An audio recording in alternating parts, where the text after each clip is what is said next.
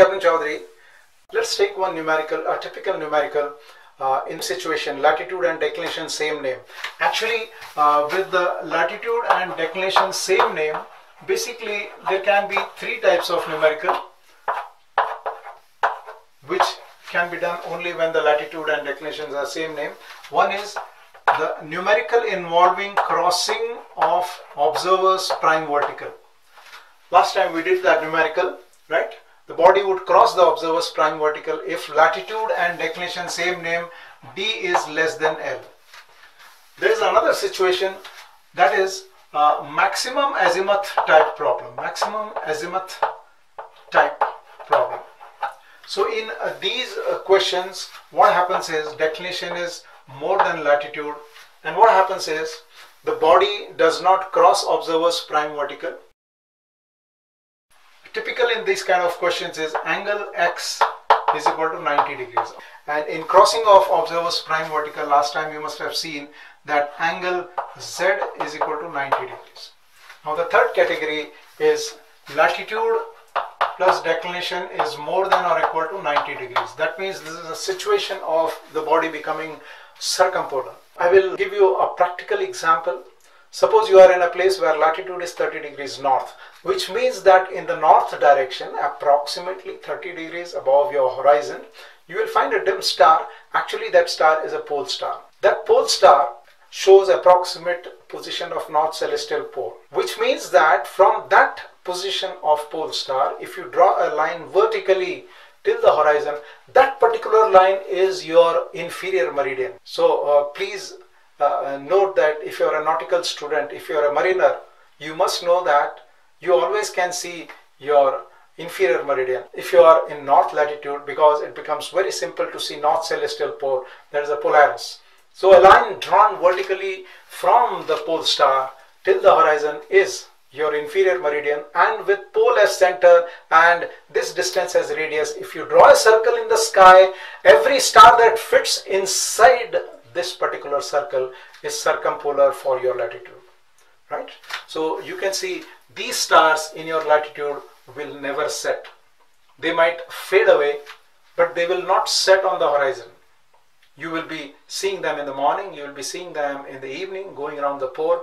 They will not set. So there are a few things to enjoy from the astronomy, from the knowledge of astronomy. Okay, coming to this, let us try and do this numerical where latitude and declination are same name and declination is more than latitude. Let us understand in this what is this maximum azimuth business and how the angle X becomes 90 degrees. So the question is, observer's latitude is 24 degrees north, declination is 44 degrees north. Find LHA at maximum easterly azimuth.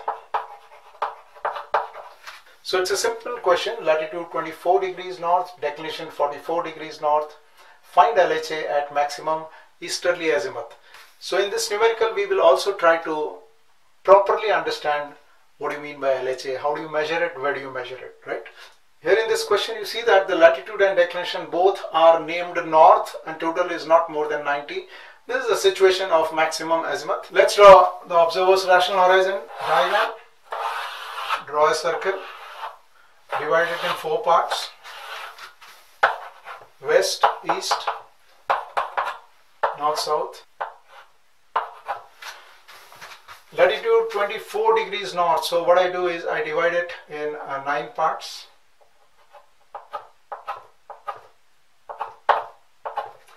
.24 means this is the point, and I draw the equinoctial from here. The pole will come down by the same amount. This is north celestial pole. Declination is 44 degrees. That means 44 degrees north of equinoctial. This is the equinoctial point Q.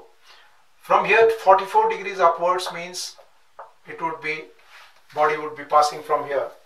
The amplitude 49.4 degrees.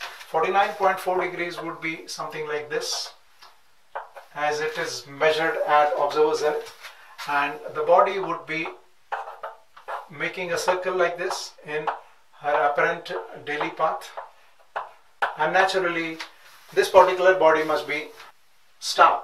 You would appreciate that this is the rising azimuth. This is the rising azimuth, and as the body advances on her apparent daily path, the azimuth, that is the angular separation from the observer's celestial meridian, increases, and there is a point at which it becomes maximum. If I draw the tangent at this point, the azimuth of the star would be maximum at this point, right? And as the body further advances, the azimuth becomes less than the maximum, and at the meridian passage you will see that the azimuth would become 0. So we are talking about maximum easterly azimuth in this particular question. Westerly azimuth would occur on this side. We will have to draw an observer's vertical circle tangenting the apparent daily path on the western side to get the maximum westerly azimuth. So this is maximum easterly azimuth, P, Z over here, and the X. Angle X is 90. So I was telling you, in these questions where declination is more than latitude with the same name, right? Angle X is 90. What is required to find out is the LHA at this time. LHA is the angle measured at celestial pole. If you want to measure the LHA, whether you are in the northern hemisphere or southern hemisphere, to round the pole, we have to start from observer's celestial meridian, but our journey should look at W at the time of start, and the journey would stop at the observer's celestial meridian. So this particular angle is LHA. That means if we solve the PZX triangle and get this internal angle, 360 minus this angle will be LHA. By the way, this outer angle is LHA and this inner angle is EHA. Basically, this inner angle is EHA because the PZX triangle is formed on the east side of the observer. Let me draw a Napier circle. Whatever is 90, I write down on top. Neighbors of 90 are PX and ZX. Neighbors of PX are X and P. Neighbors of ZX are X and Z. The remaining is PZ. This is how I make the Napier's triangle. We know latitude and declination. If we know the latitude, we know the PZ, because PZ is co-latitude. If we know the declination, we know the PX, because PX is 90 plus minus declination. And what we want to find out in this PZX triangle is angle P. So you can see all the three parts of our interest are together. They are not scattered, they are grouped together. So what we get is cos P is equal to tan PX into tan 90 minus PZ. Whenever you see tan 90 minus PZ or tan 90 minus theta, it is equal to 1 upon tan theta. So in the next line we have here cos P is equal to tan PX upon tan PZ.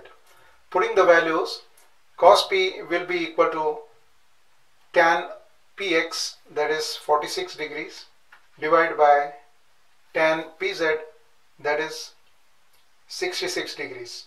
Shift cos gives me 62.5.